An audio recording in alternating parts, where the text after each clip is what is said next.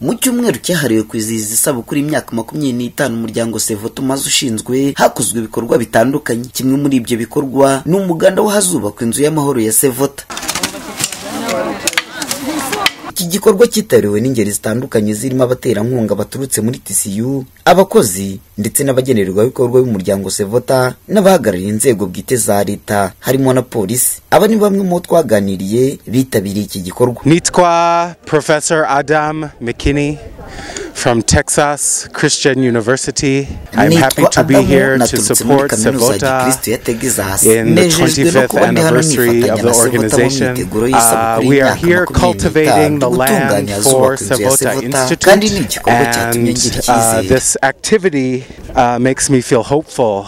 Nitwa Murwanashyaka Moses, ndi umukozi wa SEVOTA. Ahangaha ni mu karere ka Kamonyi, nkuko bireba hano ni hepfo y'akarere.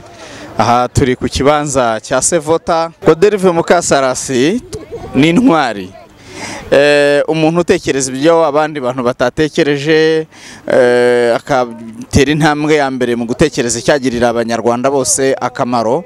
Aba ari ubutwari, aba ari umuco mwiza w'ubutore wo gukunda igihugu. Bityo rero igitekerezo cye cyari igitekerezo kibimbuto, none urabona ko ari igikorwa cy'abantu bose. My name is John Singleton and I work at Texas Christian University. I am here as a guest of SEVOTA and a guest of Ms. Guadalupe Mukasarasi.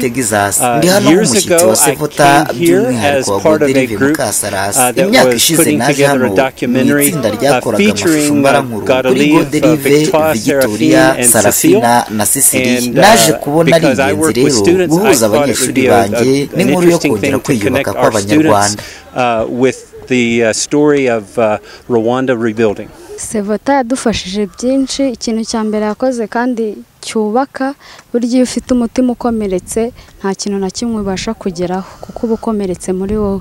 Ikintu gikomeye navuga yakoze muri urugendo rw'imyaka 25 ngiye mbona nuko yabashije gusana imitima ya bamwe mu banyarwanda bari barakomeretse, bakabasha gusubira ubumuntu, bakagira imitima yishimye n'ibyishimo byabo bigasesekara no ku muntu.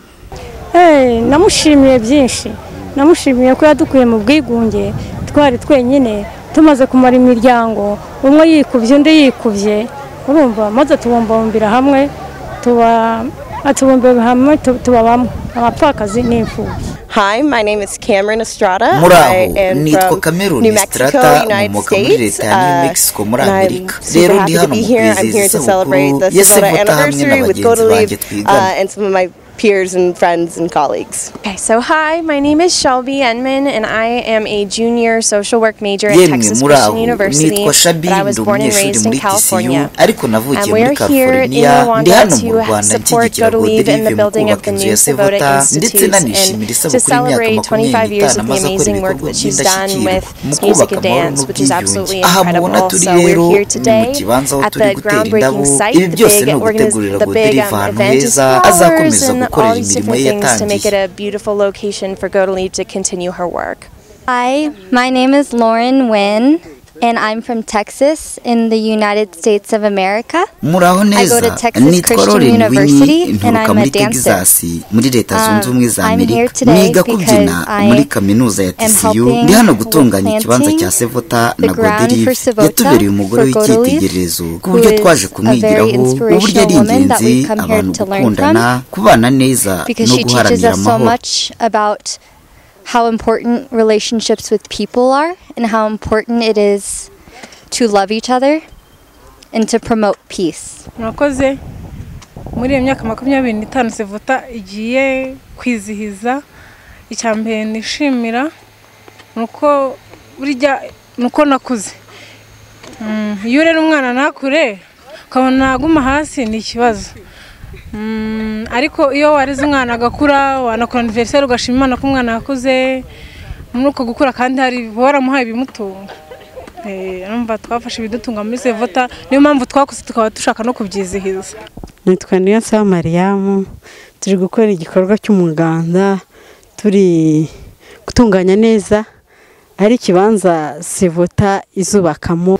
nishimira intambwe ndende imaze gutera SEVOTA kuba nkatwe nk'abagenerwabikorwa yaradukuye ahantu habi tutari tubasha kwikura twebwe twari tumeze nk'abatazwi ariko uyu munsi turazwi ahantu hose ku buryo twishimiye na anniversaire ku buryo mu myaka 25 hari byinshi twagezeho twariyubatse twavuye mu bwigunge tubasha gukora mbere byari byaratunaniye twarize bamwe twararangije twiga n'amayuniversite ibyo nibyo dushimira Imana kandi dushimira na SEVOTA. Aha kandi hatunganywaga ngo hazashyirwa ibuye fatizo nk'ikimenyetso kibanziriza iyubakwa ry'inzu y'amahoro nk'uko Goderive Mukasarasi washinze SEVOTA bisobanura. Uyu munsi rero twaburiye hano mu cyumweru cyo kwizihiza anniversaire y'imyaka 25 SEVOTA imaze ishinzwe kugira ngo dusize kandi twubake ku kibanza cyacu.